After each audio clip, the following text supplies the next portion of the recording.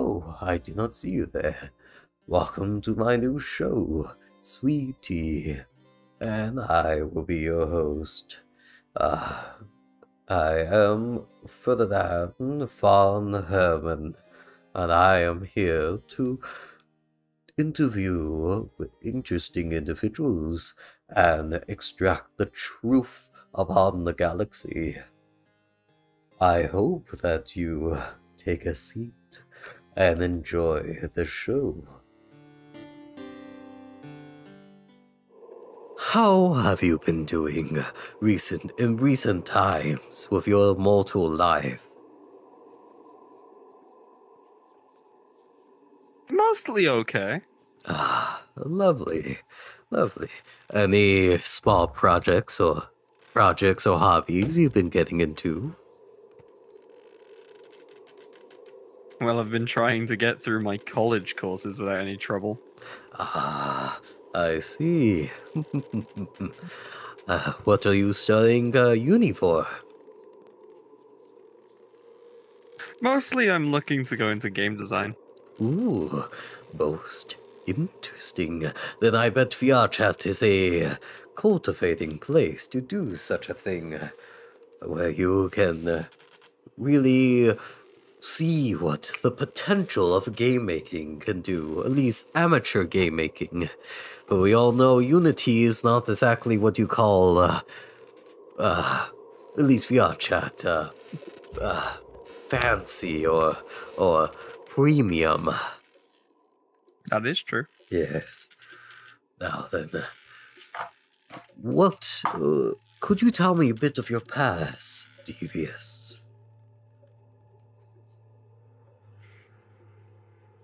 To be honest, my past was probably pretty just simple. It's just going about how things were. I see. Was there any turbulation, any hardships, any bullies that you wish were dead now? Not really. I don't hold any grudges to people. Ah, interesting. Do you know what made you this foregoing so calm at your situations? I'd probably say a lot of friends that have helped me through the years. Ah, I see. Yes, it is interesting how we are not ourselves without others shaping us. But at the same time, you are an individual. You do everything, at least to your knowledge, by your free will. Is that... Yeah, that is true. Ah, good. Good. It would be a shame if you learn that your life is a lie, being pulled by one man. You but a puppet to the puppet master.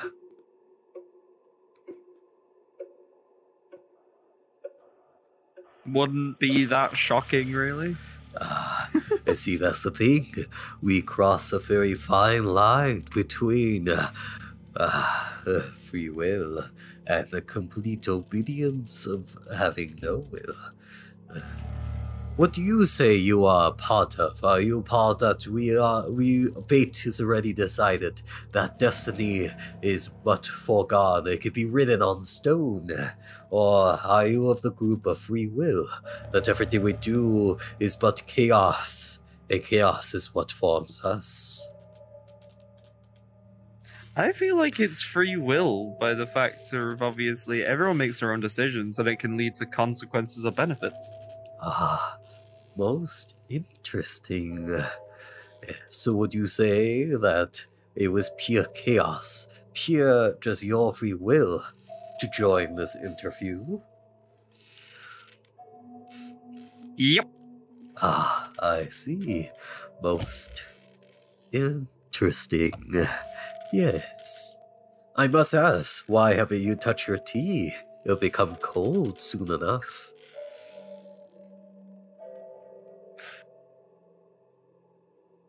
Good point. Indeed. But I like my tea to cool down a little bit so I don't end up burning my taste buds. Understood. That is one point we could share. I can never understand people who just goggle down boiling hot tea. It is disturbing sometimes. It really is, actually. It is. They're not even enjoying the beverage. Oh, they're just. Oh, yes! A good cup of tea! Yes. But we are different. We are more elite than them. We know what it means to go for a good cup of tea. To really savor the tea in itself. To let it become one with us. Yes. Yes. Indeed. May I ask your opinion on, at least, what is your experience with the furry community? I'd say from everything I have seen, a lot of them are quite lovely people that help out with charities and are very polite. There are a select few, obviously, with every community, but obviously in the furry community, there are obviously the select few that are not very nice. Absolutely. You know, I have been at least a great ally of the furry community, of just joining different furry worlds and making good friends. For, as you said, most of them are nice. They and plus they can put up with my skits.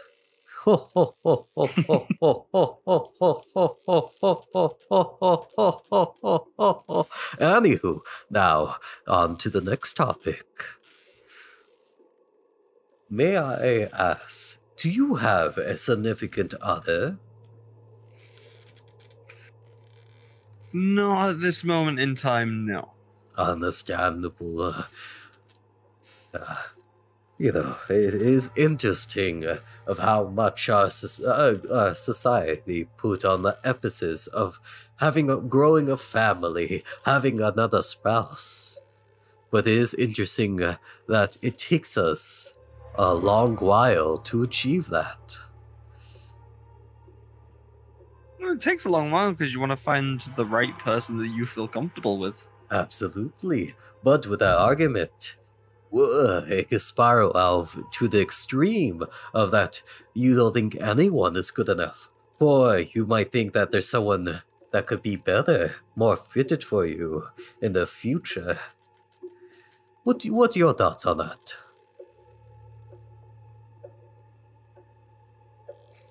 To be honest, I guess it would be something like that, because obviously sometimes it goes far, doesn't it? People don't think that someone's good enough for them or stuff like that, but even though they do think that, they should hopefully have friends that can help have a positive mindscape that could help them into thinking that there are people out there for them. Absolutely. And then, of course, there's on the other spectrum of the ones that immediately jump on the opportunity as soon as some affection is brought to them. What are your thoughts upon that? To be honest, I can see that some people, at the smallest amount of affection, will jump at the chance of hopefully seeing them. And I think that's because obviously sometimes people get very attached and they feel happy and comfortable with that person. They focus all their attention to them. Absolutely. But at least those kind of relationships, at least with my research, they have been prone to be, at least not my personal research, but of observing others. I have observed that those breakups, which will most of the time happen, are usually the worst for the clinger. It is by the factor if they've spent a lot of time with them, and breaking up with them could be very difficult. Absolutely. Do you stir your tea with your finger? Only one, too. Only one finger? No, I mostly use a teaspoon. Oh, you haven't lived then. Yeah, it's flavor. Especially after working hard on the job. Mmm.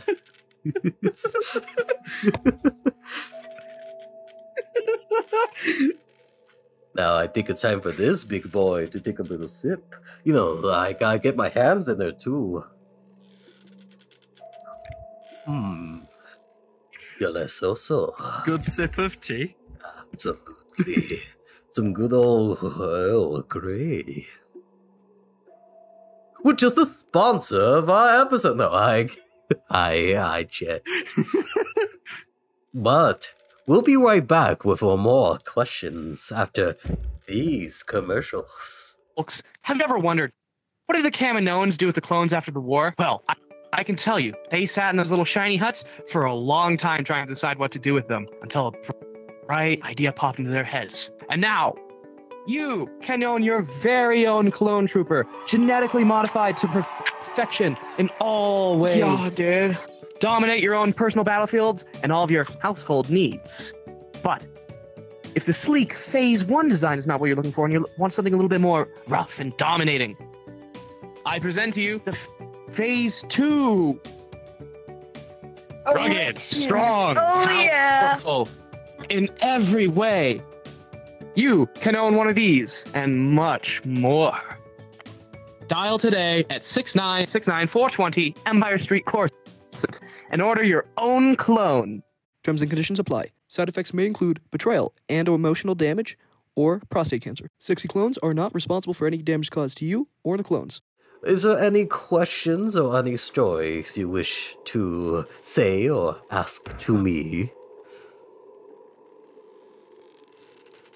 What made you want to interview people? That's something I'd like to know. That is a question I hear from all my interviewees. Even though you're my first one. See, now, you see, the reason why I want to interview people, for I have been on the VR chat for almost a year now. No, has it been it has been a year now. Around a year and almost a month, half a year now. So I've been on here for quite a while, and I have observed that as long as you are nice to others, you could get some juicy stories for the most unexpected people. That is actually quite a true thing. Obviously, making friends with a lot of people in VR chat, you do tend to hear a lot of stories of how people came to be on VR chat. Absolutely. It is always an interesting blight to listen to others of how they met their lovers on VR chat, or how they are now a successful media producer, or just a successful company because of VR chat. It is truly an interesting climate that we live in. Now then, I must ask, Devious, is there any juicy stories you wish to share? Unfortunately, I don't have any juicy stories. That is understandable. If anything, there's a more juicy story than the juicy story itself. It really shows how you take the diplomat route. That nothing extreme happens. But I bet that's the way you like it. Just in a nice safe spot with a close-knit group of friends. Am I correct? Actually, you are very correct. For you see, Devious, I did not bring you on mere coincidence. I have been stalking you for many years, watching you grow from a little pup to the man you are now. I've watched you travel around, yes, For you see, I have a headquarters in Liverpool, and I get to watch you closely. Well then, that's interesting. No, it was all a ruse. You have been bamboozled, my good Devious. Yes. But I do ask, how is your friend situation in the real realms? I understand that you have a nice group of friends on this platform, but what about the real realms? Your people you can see physically. To be honest, it's mostly the same close group of friends that I am around a lot. I have unfortunately lost a few friends because I lost contact with them with moving away or losing contact in general. Well, that is to be expected. You know, friends come and go. And it is saddening to see them disappear, but all you can wish for them is the best of luck. Of either they are going to move somewhere, say France or Germany, for that nice, well-paying job, or they move, or they just need some time to themselves. And you lose connection that way. But all we can wish for those friends is good luck and all well to them.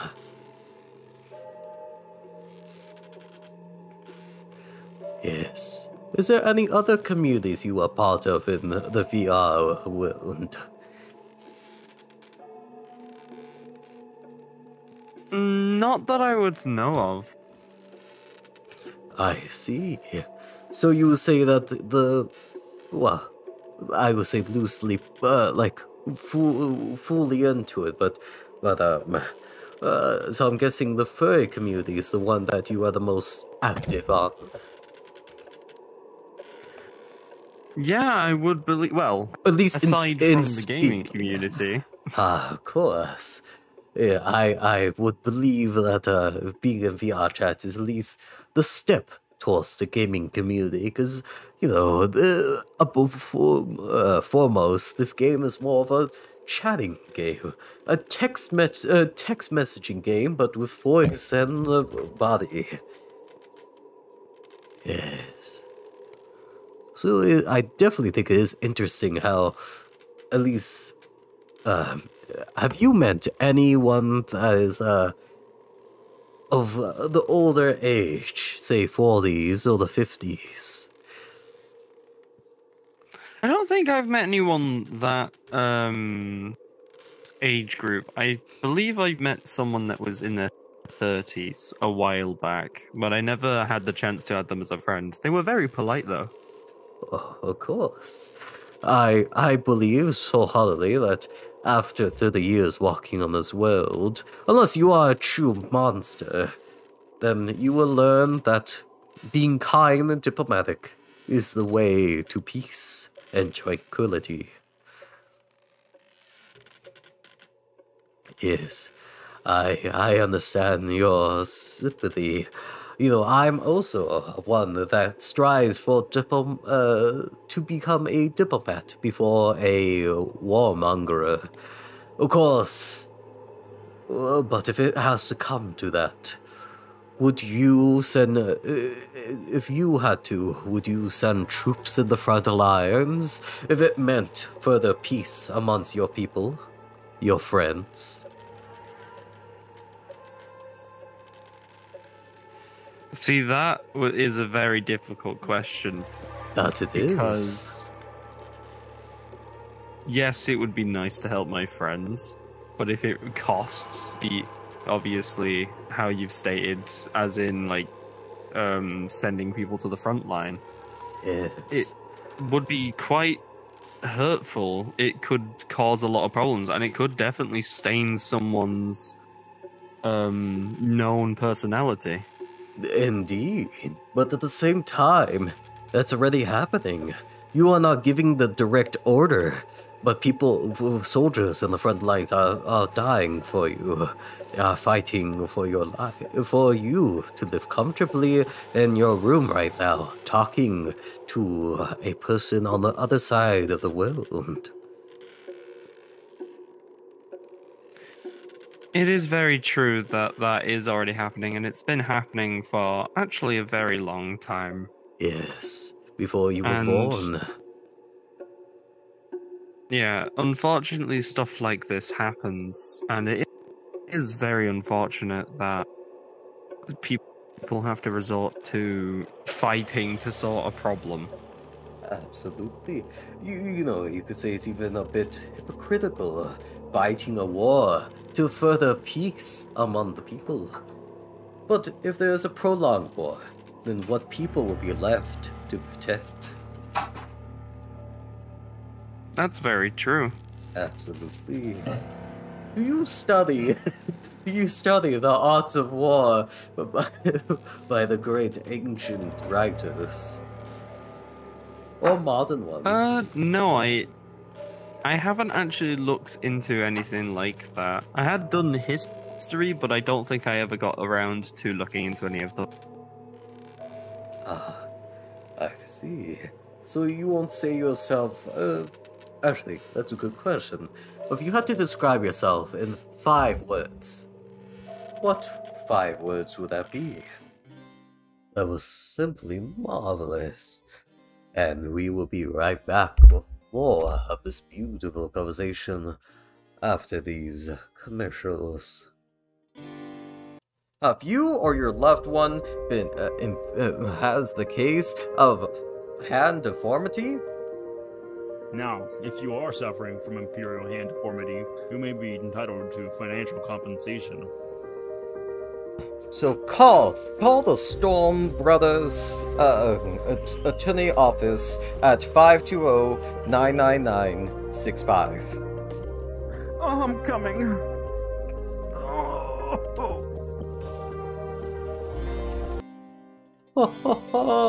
Those were some interesting commercials. Now then, back to the regular program.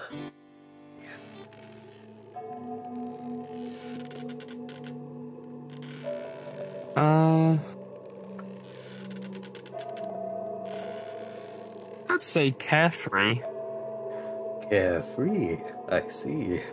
Is that your not judgmental? Non-judgmental. I see. And peaceful. And peaceful. Understandable. You do not have to put all 5. Well, you see, at least with your personality, 3 is more than enough. It shows that, yes, exactly as your first one, you are easygoing.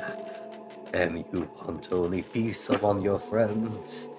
You, if I had to guess, I'm guessing you are one that people go to become their neutral party, their judge. Sometimes, yeah, but sometimes I'm just kind of a nice person to talk to, somebody to listen to if someone has any problems. Absolutely. The group's therapist, advisor, shoulder to cry on. Yes. I'm guessing you feel good once that person truly feels that they can trust you, that they know that you are a source of betterment, that they can come for you for anything. To be honest, it does make me happy that if people are comfortable enough to actually come see me if they have a problem of some sort and be able to talk to me about it, I do feel quite happy when people are able to. And see, that goes on to my next topic, selfishness. What's your stance on whether everything we do is inherently selfish, or are we true? Is there some things that we do that are truly selflessness, that they do not benefit in us in any way? To be honest, with how things are, it is a two-sided thing. Obviously, you have people that are selfish, and sometimes being selfish, yes, this is obviously a little, in my opinion, it's a little wrong to be selfish, but I feel being selfish can sometimes be a good thing, such as if there is somebody being like rude or disrespectful, it's obviously good to be selfish and rude back to them. I feel you treat someone how you wish to be treated. Exactly, the golden rule. But, in the same sense, you expecting them to treat you how you treat them, isn't that a bit selfish? That's what, obviously, yes, it is very selfish to expect that, and that's how life is sometimes. Everyone has a bit of selfishness in them. Exactly. Yes. Inherent, Yes, indirect selfishness is not exactly a bad thing. If anything, exactly what you said. If anything, it could push the person to do kindness upon the world. Just think about, essentially people who do, say, volunteer work or help the ones in need. Even if they're only doing it to make themselves feel better, they are still helping. They are still helping. They are still putting the man hours to help the ones who truly deserve it, who truly need it. Yes. So, what I have learned from this beautiful interview is that you are someone to depend upon, someone that any friend could trust and put their life, well, probably not their life on the line, but they will truly fight for you and make sure that you are as comfortable as you make them. Am I correct? You are very correct. Ah, good. The only reason why I'm so confident on this is for I am the same. I am one that I will give advice on any topic. No rain or sun, salt or sugar, day or night, gold or silver. I will be there, and you are the same. You are there to help your kind brethren in the fight of life itself, of trying to make sense of this nonsense world, to make order within the chaos.